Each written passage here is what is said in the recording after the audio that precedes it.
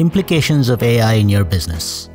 Many companies are jumping on the AI bandwagon, but hardly have a strategy.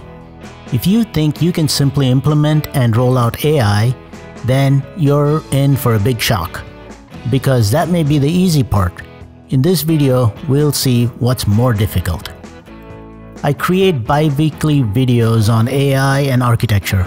Please hit the subscribe button and the bell icon to get notified of new videos. Also head on to my website and subscribe to my mailing list. Take a hospital that's planning to use AI to assist in the diagnosis of disease and its treatment. Also say that the AI system can give a recommendation to the doctor, and it's up to the doctor to either take it or override it. Even in this very simple case, here's what goes into the decision. The patient is cured or the patient dies. If cured, and the AI system recommended medicine X, then we have two other possibilities. The doctor agreed with the AI system, or the doctor overrode what the AI system prescribed and prescribed Y instead.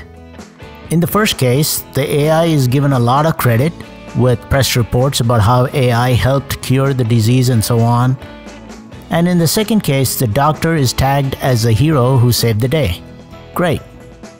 Now, what happens if the patient dies? We have the same possibilities of decisions by the AI system and by the doctor.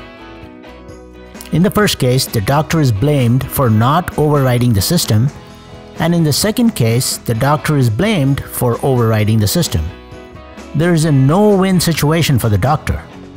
In the event the doctor truly believes that the AI system is wrong, she is reluctant to override its decision, because her backup in a legal sense is that she can always say that the system made a recommendation and that she supported it. This is much better than the case where she overrides the system and the patient dies. She will definitely be blamed for that. So what do you think most doctors in this scenario would do?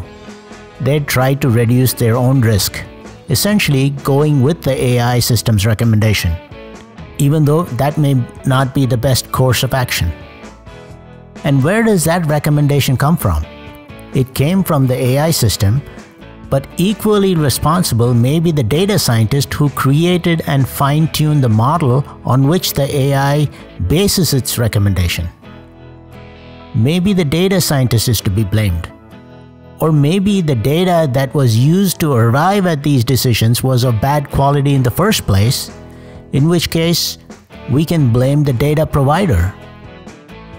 Perhaps the instrument to collect the data was not collecting it correctly, or perhaps the data analyst who transformed the data did a bad job and lost some of the critical information in the transformation. So you see how complex a simple situation can get? Let's look at some of the implications of rolling out an AI system into a hospital. The doctors have to be trained, for sure. There are legal and ethical decisions to be made. Processes might change with different sets of approvals.